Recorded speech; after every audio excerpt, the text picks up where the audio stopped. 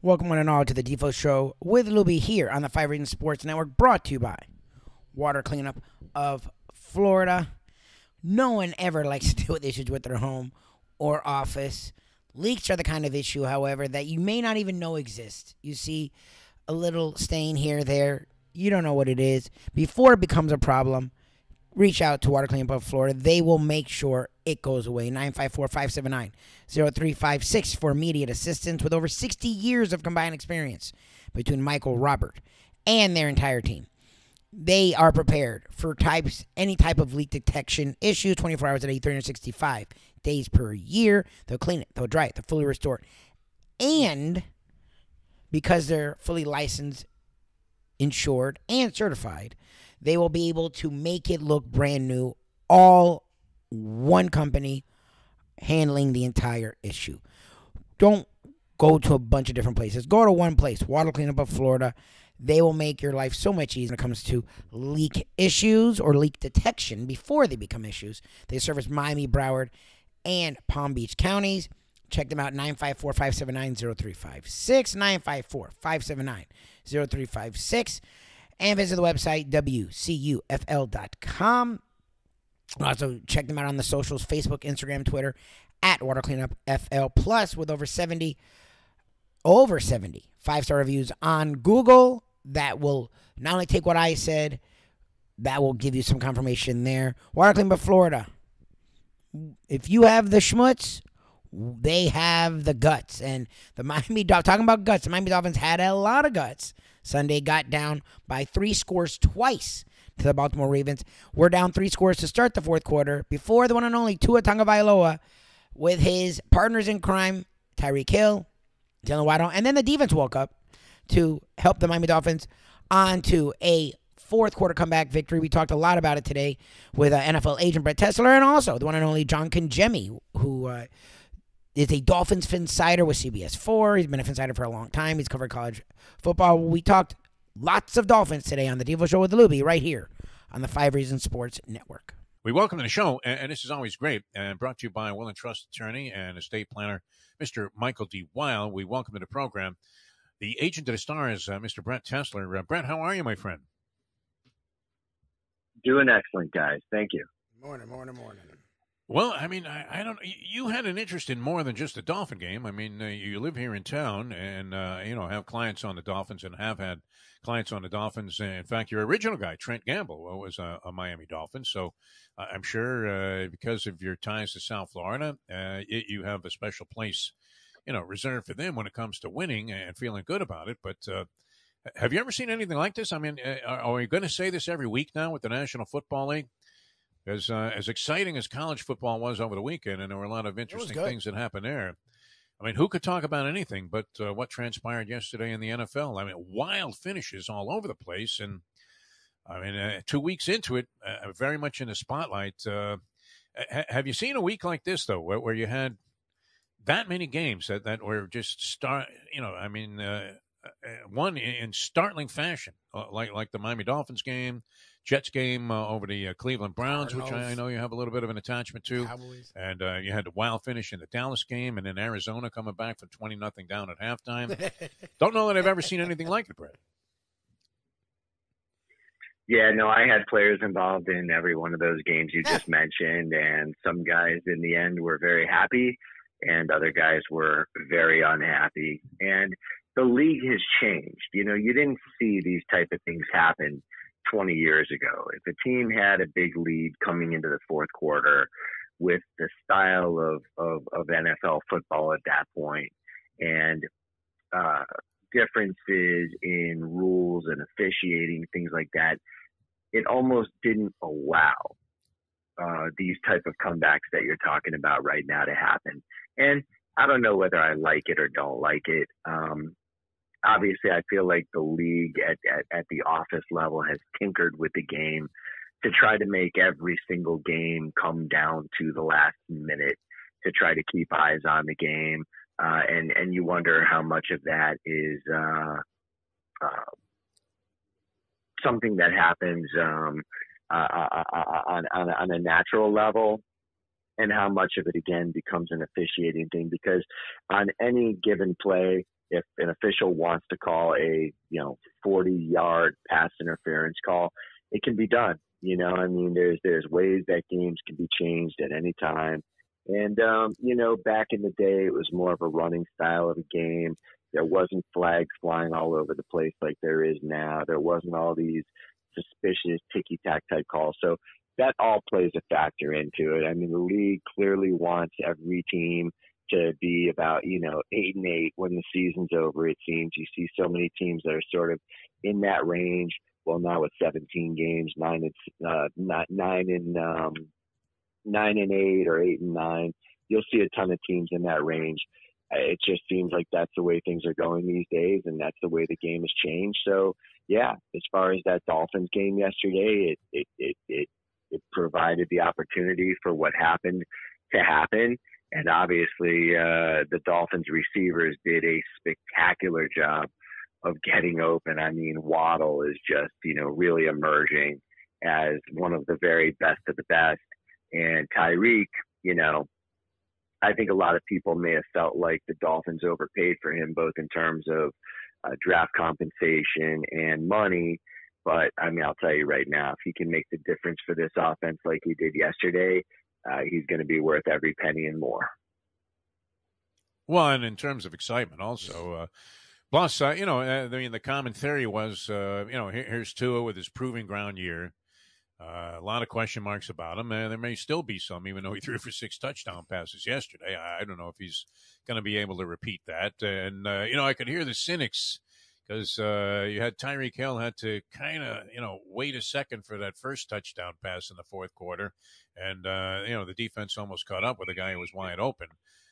Slightly underthrown, I guess you would say that ball was. And the second one he kind of stopped for also, but he was so wide open. It couldn't miss it. But is this enough, Brett Tessler, in your mind? You've kind of been a proponent of Tua Tagovailoa. I don't know how you felt about him after week number 1. Seemed like all of the suspicions people had about him, unfortunately being a very flawed quarterback, if you're counting on him to be a franchise quarterback, kind of arose again. Did this wipe the slate clean? Was this an etch-a-sketch for Tua at this ball game? Did you see this as a time where finally people would say, well, you know what, he may have a bad game or two down the road, but we know he has the goods to be a franchise and an established winning quarterback? I mean, looking at the stat sheet, certainly wiped the slate clean, and especially with the most important stat, which is the W. But the reality is, I mean, look, every player in every game, no matter how great of a game just the average fan may think a running back has, if he ends up putting up 130, 150 yards, there may be a few other plays where they left a lot of meat on the bone, so to speak. And, there's things you want to see out of a quarterback in terms of hitting receivers in stride, leading guys forward, being able to put balls in tight windows, being able to make quick decisions, being able to get rid of the ball quickly, being able to get it downfield in a hurry with zip. These are the things that as the season goes on, especially in the AFC East, which is one of the toughest weather divisions when you're going up north later in the season to play in New York, New England, places like that, Buffalo. These are things where, as the season goes on, clearly if Tua continues to put up statistics similar to what we saw yesterday and the team continues to win, then of course, he'll be the guy. But you just need to see how things progress. One thing about this league, you don't want to get too high after, any given game, and you don't want to get too low after any given game. With it being a 17-game season now, it's a longer season than it's ever been. It's still not baseball. There's not 160 plus of these things where, any given game doesn't matter. But on the other hand, it's not like the old days where every game was life and death. So, there's going to be weeks where something crazy happens that works out to your advantage, like it did for the Dolphins this last weekend.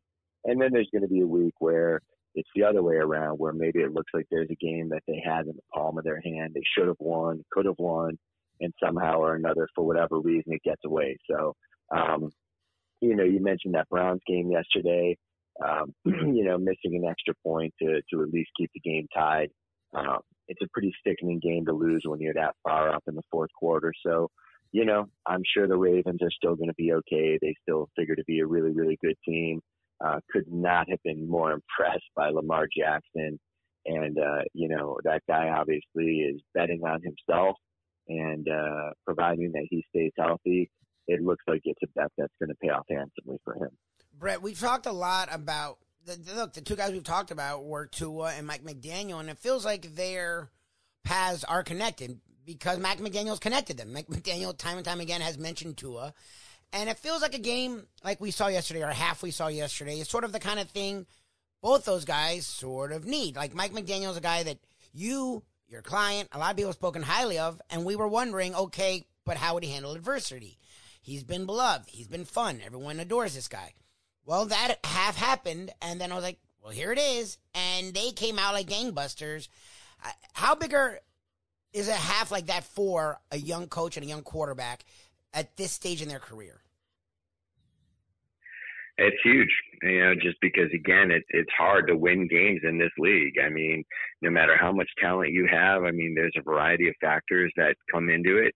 The old adage, on any given Sunday, I mean, how long has that expression been around, Beef? I mean, 50 years longer. I mean, that's as I grew up as a fan of football, that was one of the things that you always heard. That was one of the mantras of the league, and for reasons that we discussed earlier, I think that's even more so the case now than it's ever been. There's just so much talent out there. College kids these days are being prepared for this league more than ever, and not just at your Ohio States, Notre Dames, like the old days. You've got talent coming out of pretty much any and every program out there. And so there's certainly no shortage of talented players in this league. So, quarterback play has been pretty good. So for these reasons, a lot of teams have a puncher's chance out there. I mean, you watch the Jaguars go out there and beat the Colts 24-0. You see Trevor Lawrence just grossly outplaying Matt Ryan. I don't think that's anything anybody would have expected or should have expected, at least not to that degree. So, this is the nature of the league today. It's a wacky league. From week to week, you're going to see a lot of exciting things happen. Some things are going to work out in your favor. Some things are going to end up, working out against you. But at the end of the day, it's what makes the sport fun. It's what makes the league as successful as it is. And so, yes, to answer your question, Lubie, for a guy like McDaniel, this is a massive, massive test early on because you're going against a top defense here in Baltimore perennially. And so as a young offensive mind, new head coach, this is a massive, massive test going head-to-head with a guy like John Harbaugh, one of the truly great head coaches of the current generation and a Super Bowl champion coach. And so a multiple-time Super Bowl champion coach, I think.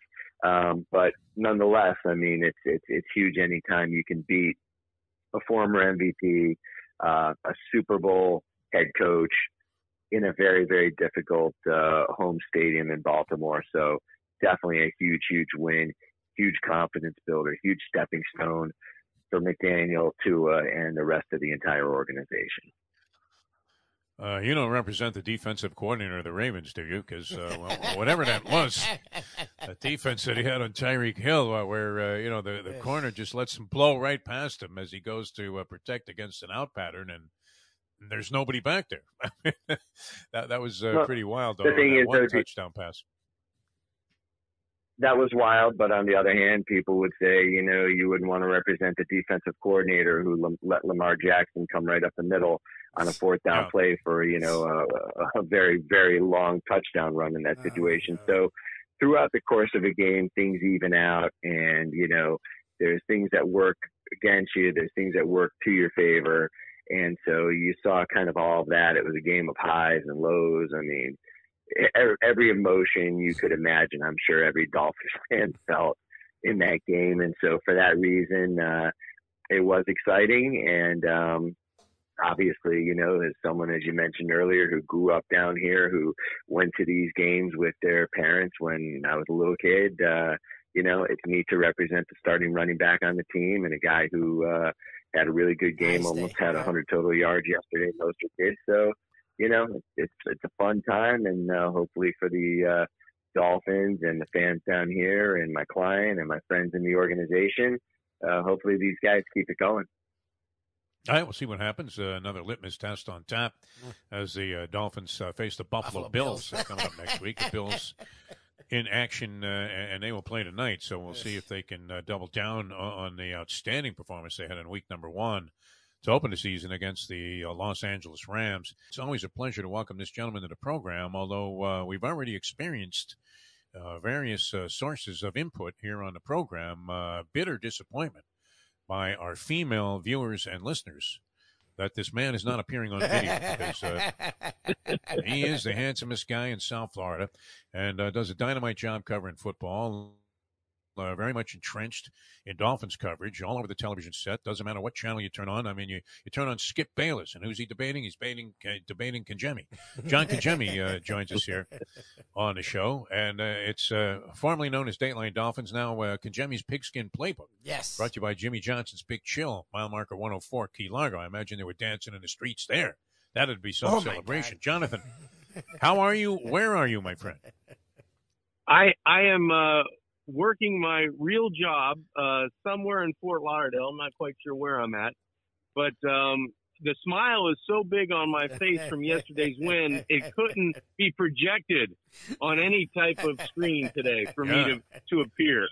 So I don't know if it was shock or surprise or just a regular smile, but the Miami Dolphins pulled one out of the backside yesterday on the road against a team that they have had difficulty defeating over the years. Well, and a lot of teams have had trouble with the Baltimore Ravens, especially, obviously very solid at home. And they got a dynamite game. It's not like Lamar Jackson laid an egg yesterday. Because it's funny, we always discuss, well, there's a strategy to beat Lamar Jackson. And if the Dolphins were trying that strategy, it wasn't working because he was beating them like a drum. And they found a way to turn it around. We had talked about this. There's so many things come to mind, John, especially after an exciting game like that kind of turned on the town. This town has been reluctant to embrace a lot of things about the team, and they always seem to have these negative controversies like they did with Stephen Ross before the season started, and the owner gets suspended, and it looks like we're a mess. And this seemed to turn a lot of people's heads in another direction. It's amazing what a win like that can do in terms of inspiration. Did you not feel like, especially, you were on, various broadcast platforms. I'm just looking at like social media response. People are back in. They're buying back in. Even if they get thumped by the Bills, I think the Dolphins at least established that maybe there is reason to believe yesterday.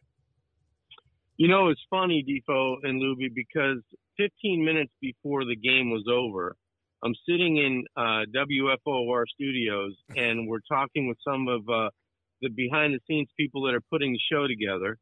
And somebody says, I can't wait to see Twitter in 15 minutes, how brutal it's going to be, because the Dolphins are down 21 points, and it doesn't look like, they're going to get the resurrection coming anytime soon again. And it looks like Tua's going to, be on the hook for a couple interceptions.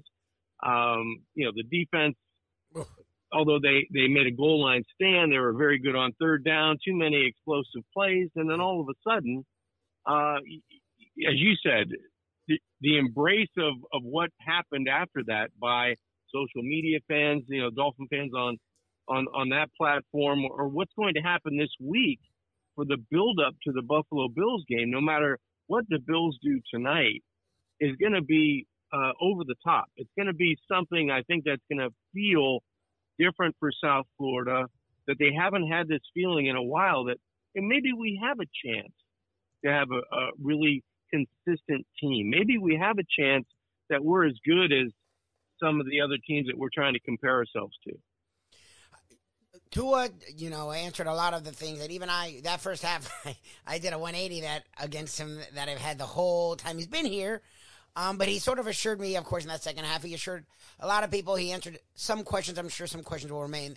What was bigger to me in that second half is Mike McDaniel, because he's gotten this honeymoon period that has been pretty long for a Dolphins fan. He's been sort of beloved for a brand new guy.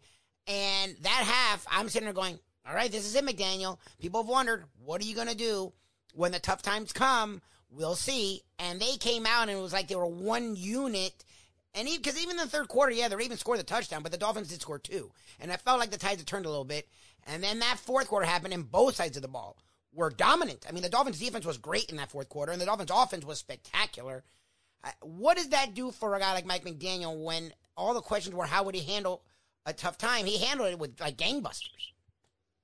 Well, I think, Lubie, that was my biggest question at training camp. Oh, I love his demeanor. I love the way he handles the media. I like the way he handles the team because he can be, one of the boys, and he also got on them in training camp when they had bad practices.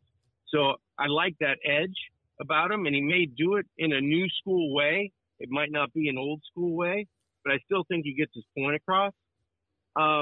His answer for South Florida was, I think they're going to need a bigger wheelbarrow because he oh my God, he displayed confidence that you love to see as a quarterback, as a defensive tackle, as a place kicker, anybody on that team. People filling the Gatorade bottles. They felt confident about what they were doing because he never wavered. He was the same guy on the sidelines, and he coached the same way. I mean, to anybody on their call list, on their sheet, to have a play called F it, and they ran it, and it went for 6, yes. That's pretty cool. That's pretty cool. So I think he kept his demeanor, and he kept his swagger, and he kept all the things that he is, and I think that's the guy. I don't know if a 3-game losing streak, a 4-game winning streak, I don't know if it's going to deter how he does and what he does, because I think he's got a plan, and he's pretty much going to stick to it. It's funny, too, because he keeps talking about, we want to see how this team, he did it in week number 1, how this team does when they're facing adversity. And I keep looking at that as another bizarre interpretation of the old Coco Cameron credo, which is let's fail forward fast, which the Dolphins certainly did yesterday. He was looking to test his mettle against adversity. But, one of the things that we didn't see a lot of last year was, you had with Brian Flores, Tua kind of bottled up. And if the Dolphins were in a situation where, you were thinking, geez, that we're a little desperate here, he was even less likely to turn them loose. So that was kind of nice to see that they were willing to go in that direction. And on the other side of the field, on the sidelines, was John Harbaugh, a very accomplished coach with a Super Bowl victory and a great reputation and a 900-game winning streak in the preseason. With a quarterback who was playing great. And he looked like, I remember one time we were playing golf at Broken Sound. You ever play the old course there, John? I would imagine you have. Yeah, absolutely. Yeah. Now when you were there, I mean, this is circa a while back, but I think, I don't know if Lubie was with me, but we saw a Madoff victim washed up in one of the canals there, face down. And when we flipped the person over to see, who it was, they had a very pale look on their face.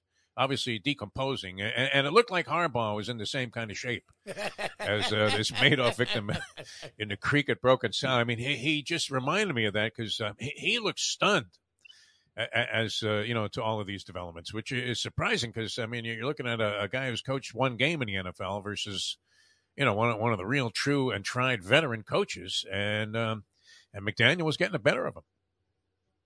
Well, I don't think that's ever happened to John Harbaugh. That's probably why you saw that look on his face. Yeah. I don't think that's happened to many coaches.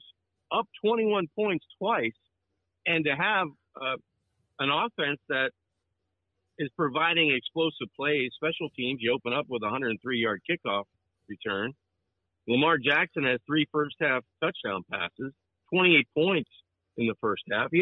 Lamar had a perfect quarterback rating at halftime. Yep. I mean, how can you not feel confident that you're going to win that game?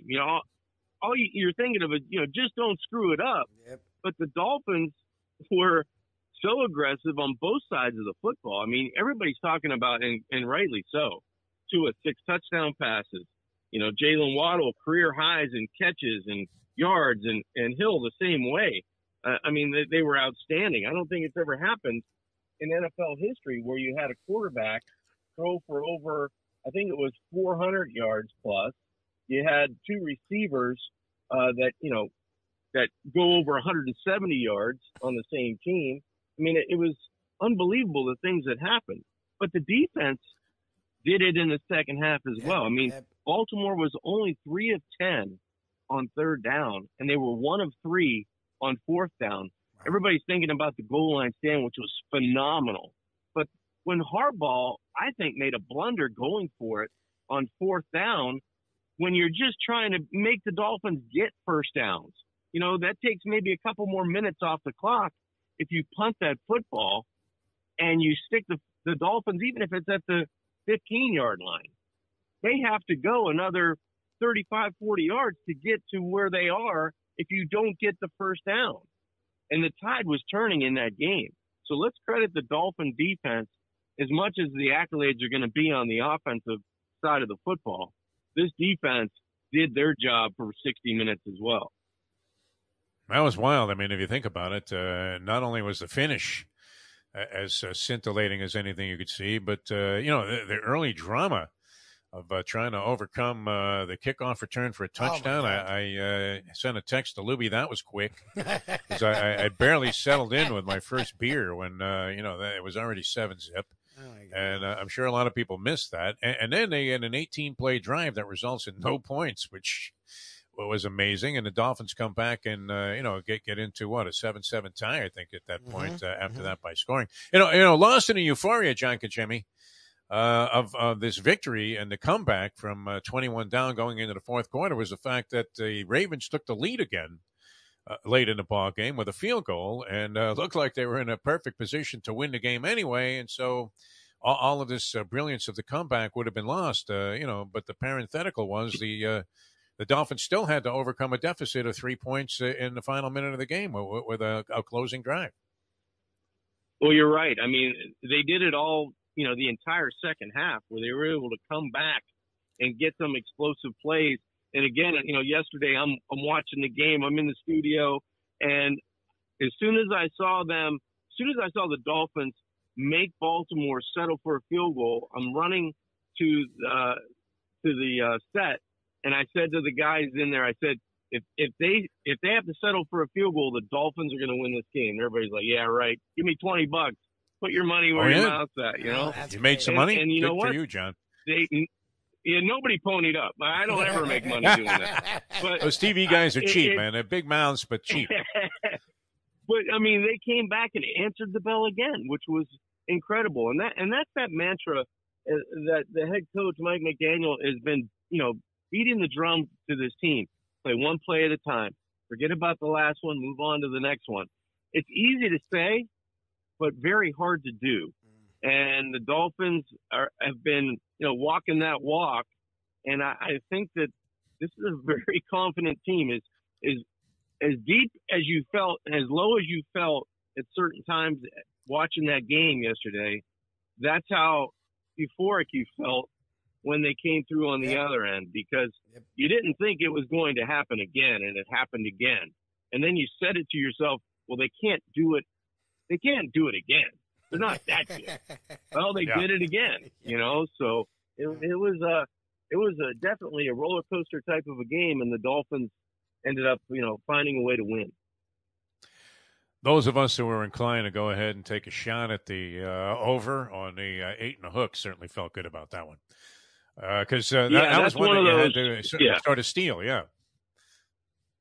Well, you know what? And I said all along in the beginning of this season, the Dolphins have to find a way to go 2-2 after their first 4 games, because they're going to get on a roll in the middle of this season. Now, they may trip up one time, but they're going to get on a roll somehow to get to 7 or 8 wins really, really in a hurry, at least 7. And then that back stretch where you have, I think, 4 or 5 games on the road.